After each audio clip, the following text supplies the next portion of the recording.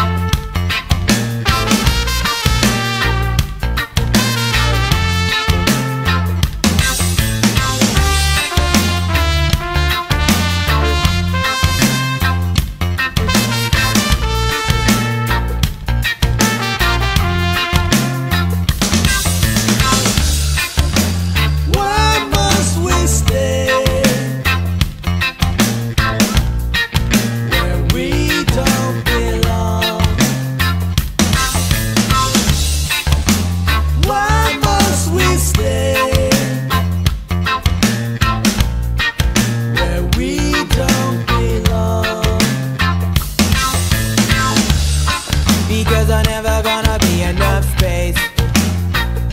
So eat the meek, savor the taste. It's always gonna be a delicacy. So lick your chops and eat the meek.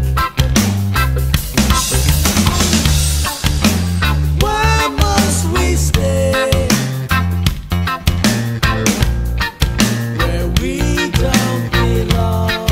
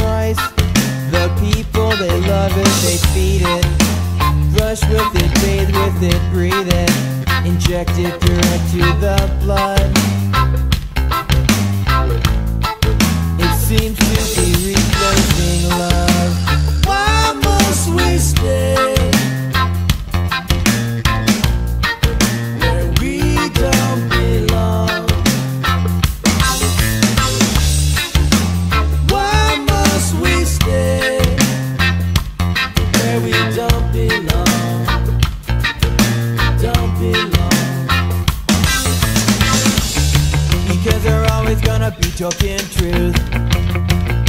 Forgotten code, discarded youth. You know there's always gonna be pedigree. One known the air, one paid to breathe. Why must we stay where we don't belong? Why must we stay where we don't belong? Why must we stay where we don't belong? We don't belong.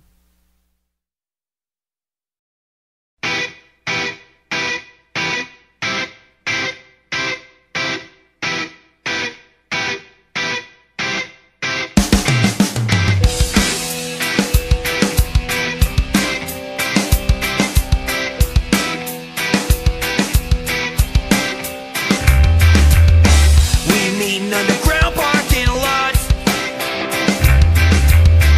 and late night in coffee shops with voices low unless we're drunk. We got hats and cop sunglasses. We question all that is wrong. We discuss conspiracy. Are we enemies of the state or idealist bourgeoisie? I'll get this one, put it on my card. I get frequent flyer mileage and a booklet of upgrades. So next time I visit the third world, I won't have to fly second class. The People's Revolution is gonna be a podcast.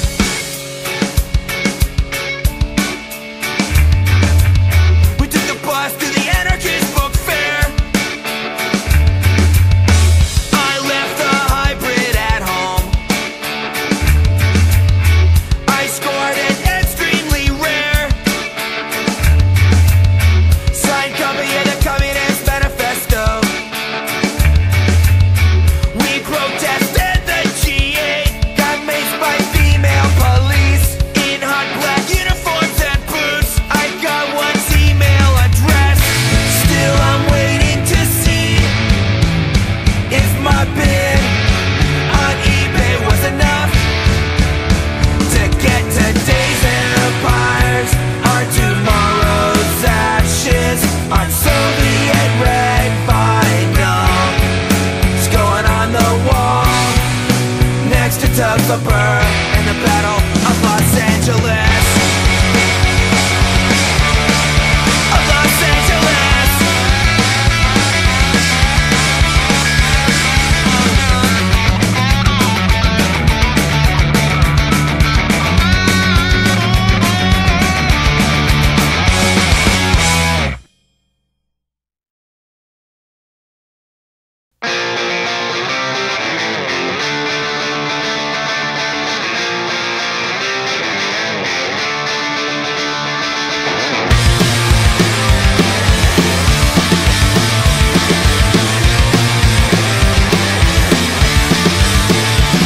Gonna send those welfare bums right back to work. Gonna start a war before 84. Start a dirty war in El Salvador. Gonna start a war before 84. Gonna back the Contras and apartheid. Gonna start a war before 84. Then I'll win the election by a landslide.